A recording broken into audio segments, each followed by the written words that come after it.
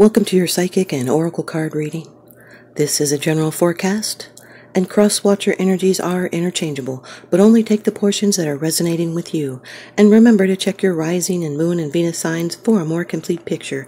My readings, they do meld together, and there is a free birth chart calculator link on the very bottom of the description box below, and it can help you out with this style of readings. Aries, I'd like to thank you so much for supporting my channel, the likes, the subscribes, and the comments. I'm so truly grateful. Thank you. Today you're going to get 5 cards from the Rider-Waite deck, 1 card from the Wisdom of the Oracle, and 1 Divine Feather message. And now here's your first card. It's the general atmosphere. It's the background and the basis of the matter. Aries, you've got the Wheel of Fortune, fire energy. This card is ruled by Jupiter. This could be a Sagittarius in your chart, or someone else's that you're dealing with. This is fate. It's destiny. It's a turn of circumstances, a new phase in life. This teaches us our luck can change depending on our destiny or fate. The wheel can turn forward or backwards, and when we develop temperance, we use self-control and make our destiny, which is greater outcome than just fate. Because when fate happens, it's because we did nothing to better the outcome. By better coping with the downturns of the wheel, we raise our vibration onto another level. So try to take advantage of lucky breaks going forward. These are karmic cycles, expansion, and things are changing. Could be a surprise. It's a new chapter that's starting. And the wings on the creatures, they represent stability amidst movement and change. And each holds the law of wisdom in their hands. See the little books? The Aquarius, the Scorpio, the Leo, and Aquarius, Scorpio, Leo, Taurus. They're holding the books of wisdom. And this is a yod, representing its divine influence, so it's now out of your control.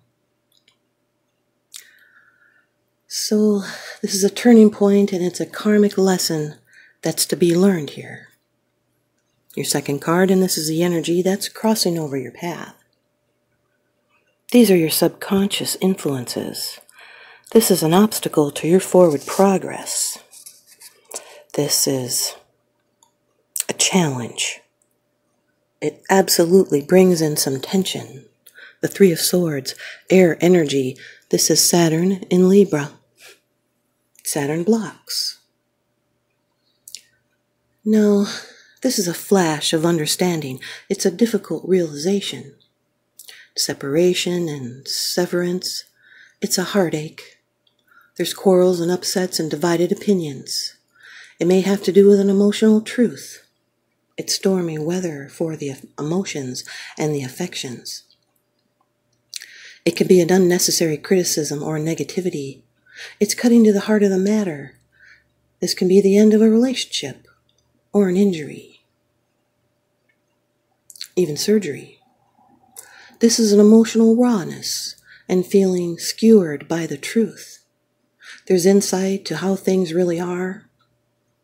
It's talking about parting ways and a need to allow the pain to pass through, and that is necessary for the healing process. The Wheel of Fortune with the 3 of Swords. This is a fast change that brings heartache and regrets. That snake will always be a snake, even though they shed their skin and say, I've changed. Your third card, this is how it affects you. These are the external influences that you're consciously aware of, Aries. The 5 of Cups, water energy. This is Mars in Scorpio. This is brooding, regret, transition. It's a loss and it's dwelling on a painful past. It's being haunted. There could have been a betrayal. Could be some kind of betrayal from a past or present lover. It's a strong regret for what could have been. This is a betrayal of some kind. And those two cups standing represent what is really important. But with this loss comes change and an opportunity. So use courage and that fighting spirit, that's what Mars brings in. Use that fighting spirit to find your way out and turn around and address new spiritual possibilities and truths. And have faith in the future. Turn to the new. That is the bridge over troubled waters. The Wheel of Fortune with the Five of Cups is cycles of change. It can represent someone that's bipolar. These are choices that affect our fortune. And this is someone that deals with a lot, and they keep on going. Your fourth card. It's the position of the future. It's the outcome, the results, and the advice. This is really good, Aries.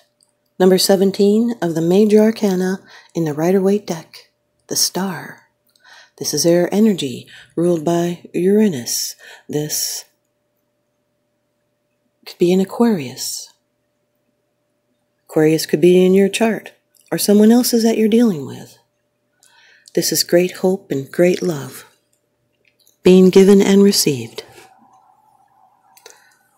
This brings in healing and renewal. There's faith. The star guides us on our journey. These are stars that are aligning and being at the right place at the right time. It's your lucky stars are with you in this venture. Remember, this is a future, it is a prediction, so this can be a surprise. And now blessings are flowing freely like water. Obstacles are being removed. And this card carries bright promises and major growth and development. And it tells us that a new and happier phase of life is coming. It could even be unexpected help coming. Or a partnership goes to the next level. And if you're single, you're ready to let go of the past and open up to new love. The Wheel of Fortune with the Star card. This is everything you hope and dream for. Goosebumps, you guys. It's going to become a reality. Now everything is possible because destiny leads the way. This is a combination that represents a talent with fame and recognition. Your fifth card. It's the bottom of the deck card. The underlying issue. This is what's unseen. It's unseen. It's because it's something that you're not sharing with others, yet you are consciously aware of this, Aries. The Ten of Cups. Water energy. This is Mars in Pisces, another card with Mars. Cancer, Scorpio, Pisces. No, this is a positive, bright sign. It's a realization of what matters. There's spiritual connections in your relationships, and this can be the fulfillment of lifelong dreams. There are emotional connections and home life that is blessed. It's being in alignment with your true nature, and all in your life is in harmony. This is a rainbow of promise and feeling the bliss. There's divine love and blessings. This is the ultimate dream. A home is where the heart is. The Wheel of Fortune with the Ten of Cups is a lucky streak all around. This can be a fortunate family. And emotions run high. This is the ultimate reward. It's change, it's rethinking a past commitment, and evaluation. Three of Swords with the Five of Cups is heartbreak, tears, and sorrow. It's an upheaval, an upset, it's despair. It can be self-pity to the extreme. That you come out of and heal from. You turn from this. The Three of Swords with the Star card is healing and renewal. It's mending a broken heart. It could be that short-term expectations are not met, but long-term, maybe. This is mending a broken heart from a relationship. Three of Swords with the Ten of Cups is heartache and healing. It's a blessing that gets you through pain. So don't worry. Be happy. This is a combination that says that, don't worry, be happy. This is dealing with fears before peace and happiness set in. 5 of Cups with a Star card is a quick recovery. It's a good combination. And try to remember some good times, to add some good times into your life. The 5 of Cups with the 10 of Cups is healing a relationship. It's an emotional bondage. It could be feeling trapped in a secure relationship, but it's sadness and healing. The Star with the 10 of Cups is peace and happiness. It's a harmonious family relations. It's hope for a family situation. Here's your Wisdom of the Oracle card by Colette Baron Reed. Card number 1, Yang. Card number 1, Yang, Aries. The masculine principle of movement and creative activity. The power to make things happen and taking action. Yang represents the power of action, the energies that prop the world forward, propel the world forward, and manifesting thought and desire into concrete form. Now is the perfect time to act, for you can easily build momentum and make headway. What you want will come to fruition if you proceed confidently. This card signifies new life and is a sure sign that obstacles have been overcome. There is no reason to hesitate. You are the shaper of your destiny now. Here's the relationship message. Circumstances are supporting action on your part. It's okay to make the first move. Trust that you will quickly know where you stand. In matters of the heart, there is movement toward your highest good, so go forth with assurance. Passion is in the air, and now is the time to dance to the tune of love. Take the lead. Here's the prosperity message. Projects, partnerships, and all matters relating to your business are out of the obstacle phase and on to the make it happen phase. Now is the time to stake your claim and get things done.